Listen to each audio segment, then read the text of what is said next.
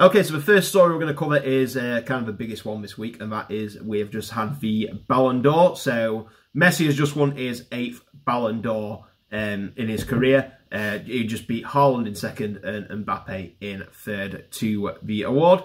So first of all, what do you think about Messi winning his 8th Ballon d'Or?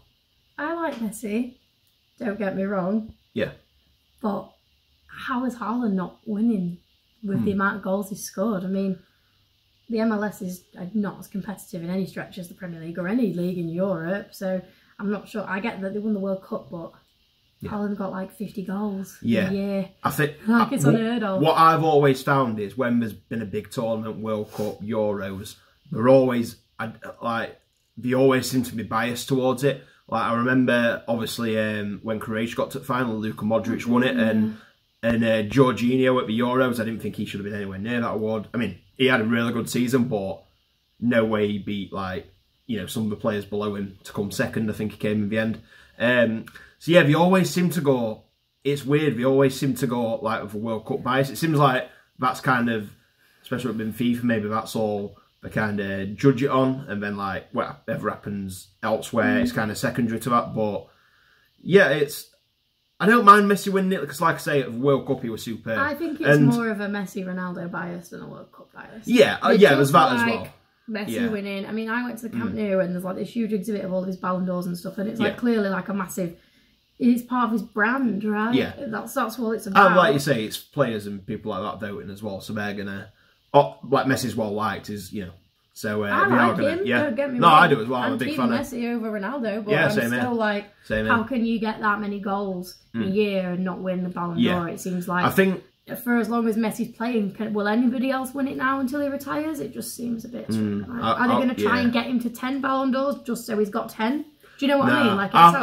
I think he's won his last one, but the thing is as well, it's kind of this is start of November. It was even October when the award ceremony were. So it's kind of seems like start of November to the end of October. Kind of how they're doing it, and obviously the World Cup were in that time frame as well. Haaland also got that many goals in that time frame. Oh yeah. I'm not disputing that at all, but I'm saying kind of it's kind of it happened so early on in the year that recency biased. Haaland's obviously scored all these goals, which to be fair, I'm same as you. I think Haaland should have won. But I'm just saying what kind of how I feel, or what's kind of gone through the minds with it, because it's kind of been one of these things with his career, hasn't it? He's always done it for club, but never for country. And then, like I say, he won the Copa America, that's the one. He won back with Argentina, and then obviously won the World Cup. So it's kind of completed his career in a way. And like I say, he had a superb World Cup. I think got Player of the Year. I think he would either tied for or won the Golden Boot. And like I say, he just had such a superb World Cup, and kind of when he won it, I kind of said that's Ballon d'Or confirmed. But then you kind of forget the ceremony were just a month before that for that year. So if it were right at the end of the year, he probably would have won it for that year. Although Benzema did have a fantastic year to win it. I like it. So yeah, it's I personally, like I say, I do think Haaland should have won. He's done it in probably the hardest league in the world, and in the Champions League as well, and in the Champions League, like you say. So he won the treble. Yeah, scored that many goals. It just seems strange to me. I'm weird. Like I say, I think Haaland should have won it, but I don't personally mind Messi winning it. In my no, I don't mind it. He is the greatest of all time, but I feel like he's had his time a little bit. Billy Sharp's scored more goals than him in the MLS so far. Yeah, it's just. I'd rather it be someone young and new, but that's just me liking new young talent. Yeah, no, definitely. Yeah, so slaughter me for that. Yeah, maybe, but we're all entitled to opinions, aren't we? So let us know in the comments anyway. Who do you think should have won the Ballon d'Or? Do you agree with Messi winning it, or have you got anything else to say on this matter? Another thing I'm going to say is kind of obviously a top 30 vote. An interesting one for me were Jude Bellingham. He got 18th. What's your thoughts on that? Next year, they'll win it. I think this year, he's only really broken into a bigger European giant in Real Madrid this year, hasn't he? So come next year, he'll have had a full season there. I mean, he scored 10 in 10.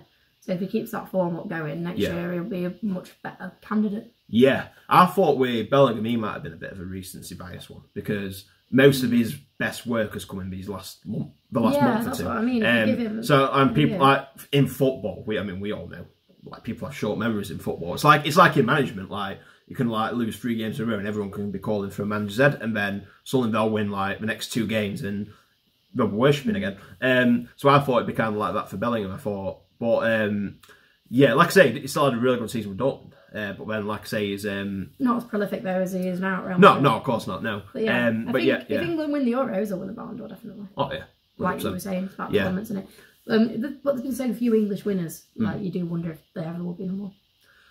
Yeah, I can see it. I can see it. I know obviously there is bias when it comes to voting with FIFA and stuff like that. But like I say, if he's carries on doing what he is doing at Madrid at the minute, I don't think there's going to be any question. I think the fact that he's at Madrid and not in the Premier League is in his favour as well. Yeah, I'm always a big. No one from the Premier League ever wins the Ballon d'Or. I'm always a big fan of that as well, because you'll notice it like Kane and Bellingham, Sancho when he were over at Dortmund. The press stay away from him. Like look at Maguire and players like that, and like good English players. They're in in the Premier League. They just get crucified because even Rashford at the minute. Yeah, Sterling. You know, it's whereas like say being abroad, you've not got obviously you're doing well, so you have got that attention on you, but you've not got like the press following you around. And yeah, I'm going to say, I personally think more players should do it. I think it's the best thing for you to get out of the limelight. Look at Kieran Trippier as well. Yeah, he had some time abroad and he's come back. And Tammy Abrahams. I mean, he's scoring for fun at Roma. They couldn't get anywhere near Chelsea squad, and people, you know, everyone were just saying he weren't good enough. So yeah, it's. Like I say, I think Bellingham will be up there. I think, like I say, Haaland will be up there again. Bellingham and Kane, if he keeps playing the way he does. Yeah, I'm going to say, especially again if we win the Euros. An English press off his back. It's going to help. He scored a hat-trick, didn't he? Last week. Scored from his own half as well. Yeah. So I've never seen him do that. He's always been his own half, but I've never seen him score from that. Yeah. So like, it's going to be an interesting one next year. But yeah, pretty interesting results to be fair. Like I say, Mbappe as well. He's another one who did superb at the World Cup. It was kind of Messi versus Mbappe in the final. Can't handle Dan Burn though, can he? No, of course not. that's the reason he didn't. But I'm going to say another one with World Cup. He won't be far off getting his first. No, I'm going to say it's going to be interesting with Haaland, Bellingham, and Mbappe. They're going to be, like I say, the next few years. They're the 3, and then you've got like Vinicius Junior and players like that. They were going to be Phil Foden, didn't they? But that doesn't seem to have happened. Yeah, I think Pep Roulette's kind of. Yeah, not consistent enough.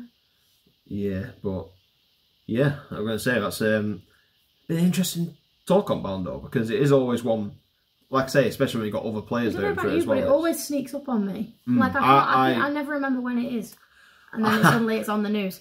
Because usually what we do is we narrow it down to like a final 30, don't we? Which is what we did this year. And I thought when we said that's what we were doing, but no, it just. Like I said, they had nothing about it until like the day before, and then here we are. But yeah.